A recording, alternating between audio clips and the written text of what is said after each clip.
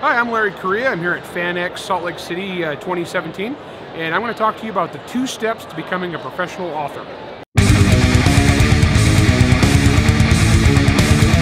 Yeah, I often get asked, how do I become a professional full-time author?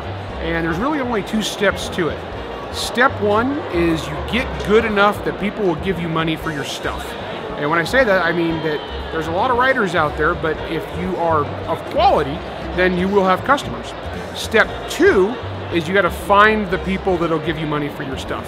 And this is, right now we have the indie book revolution. A lot of people are self-publishing. The key there is, how do you differentiate yourself from all these other people?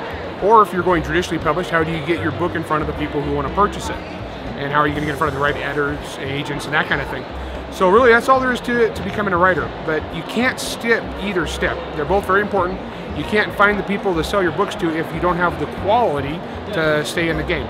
So you got to get good first, and the only way you do that is by practice and by training, and you just keep learning and getting better, and then figure out how to get your book in front of the people who want to purchase it. So those are the 2 basic steps to becoming a successful writer. There's a million different ways to do it.